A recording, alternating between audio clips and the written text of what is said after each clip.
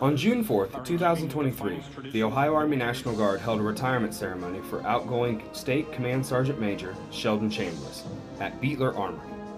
Sergeant Major Chambliss served over 35 years as a soldier in both the active duty and the Army National Guard.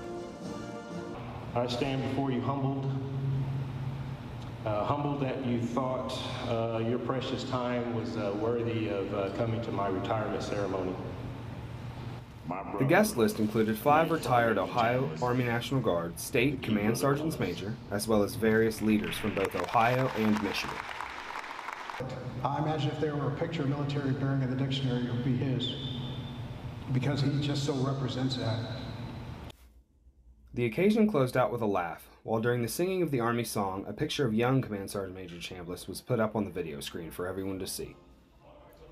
Reporting for the 196th Mobile Public Affairs Detachment in Columbus, Ohio, I am Sergeant Karl Mason.